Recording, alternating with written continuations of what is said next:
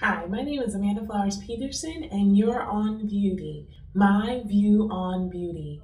Today, I am talking to you about how important it is to take care of your body from the inside out. And if you're trying to figure out some ways to slowly work into having a healthier lifestyle, I have some ideas for you. One of them that I'm going to talk about today is oil pulling. Oil pulling is a wonderful opportunity and source for you to detox your body through your mouth. And I'm going to show you how I do oil pulling with essential oils and how I've essentially been able to keep my family healthy and our teeth white and bright. And on top of that, at an economical price. You won't want to miss this one. Check it out. Stay tuned.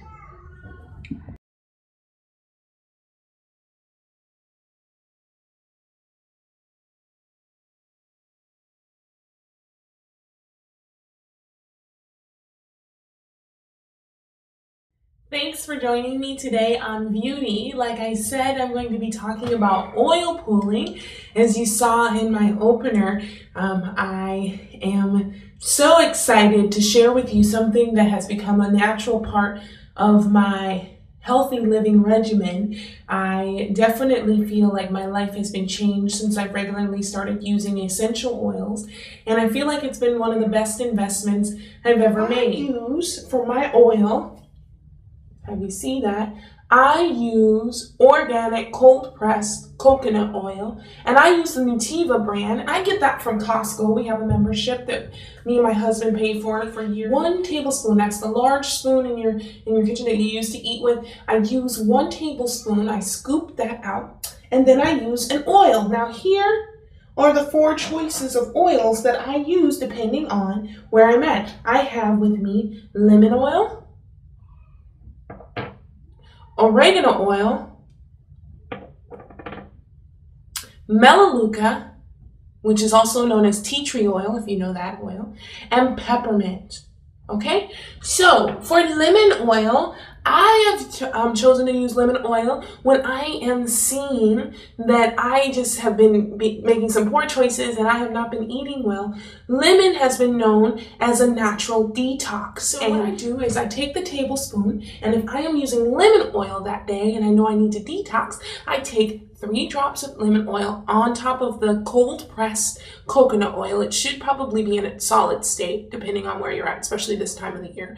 Put 3 drops of that and I swish it in my mouth for a minimum of 10 minutes. And I like to put it in before I get in the shower. So I'll take it, I'll put it in while I'm in the shower, I'll swish around, and I'll be in the shower and I'll do my hair washing regimen. I'll bathe, and then after I'm done bathing, I spit it out. And my teeth are white, they're fresh, and you just feel better. I've noticed, I've been doing oil pulling for half a year now on a regular basis, and I have noticed less breakouts on my face. I have noticed so many good things. And so lemon oil is a great, just if you want to add another level of detoxing to your regimen, try the lemon oil. And I use doTERRA. Young Living is also great. You just want to make sure you're using therapeutic grade essential oils. I'm not selling anything. I don't distribute. I'm just communicating to you that doTERRA and Young Living have seemed to work the best for me. And when you're having high quality grade oils, it seems to give you better results.